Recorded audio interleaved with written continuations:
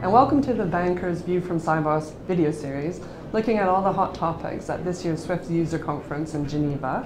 I'm Joy Macknight, Transaction Banking and Technology Editor at The Banker, and I'm here with Diane Reyes, who is Head of Global Liquidity and Cash Management at HSBC. Thanks so much for joining us today, Diane. Thank you, Joy. Can you tell me a little bit about some of the major challenges that banks, but also corporates, are facing in liquidity management? Yeah, I think from the corporate perspective, there's three challenges that our customers are facing.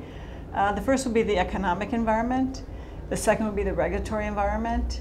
And the third would be the large cash holdings these days that they have.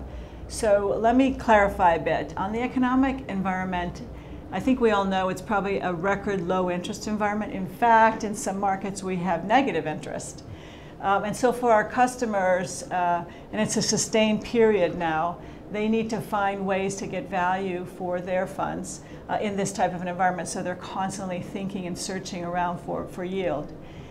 The regulatory environment almost has a secondary layering impact on that, because with Basel III, it's caused banks to rethink their views on core and non-core deposits.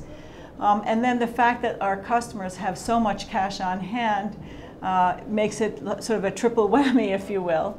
And we then have to help them find the way through these different challenges and solve their problems. So how is HSBC helping its clients navigate this challenging environment?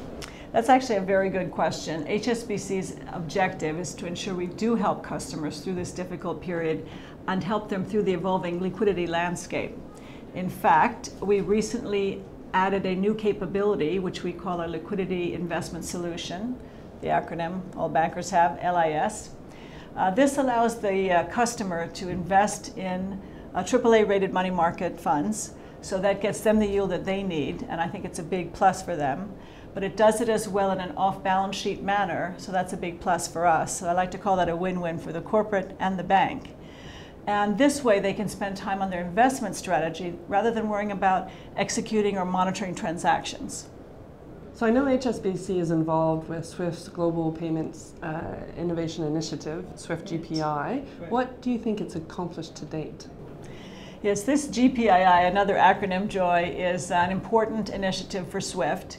And what they're attacking, if you will, is the inefficiencies in cross-border payments. And they're looking to improve the speed of the cross-border payments, the transparency of those payments, and frankly, the settlement of those payments. So I sort of made an acronym there, STS, right?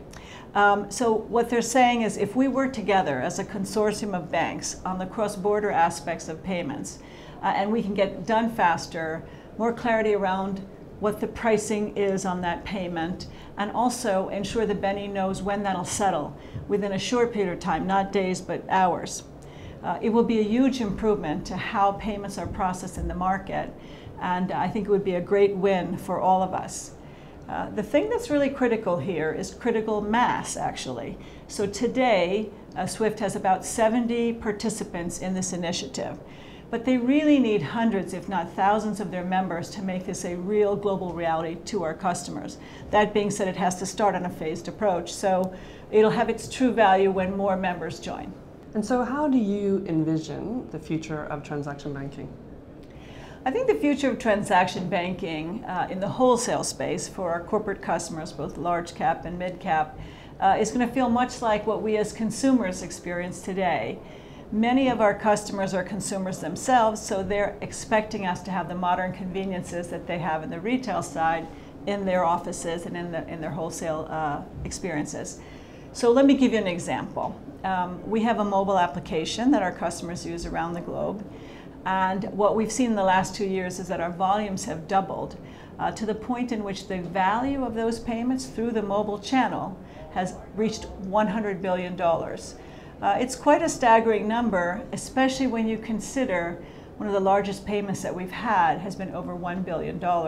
It wouldn't be normal and natural to think that this is being done on a mobile phone, but in fact it is. So the direction of travel is clearly quicker, faster, easier ways to interact with our corporate customers as we do with the consumers. So all of this movement towards mobile payments actually is allowing us to consider real-time payments for our corporate customers. With that comes advanced opportunities for our customers. We're helping them grow in other markets, whether it's finding new suppliers or new customers, or even new employee sources around the world and paying them in these different countries and currencies in a real-time manner.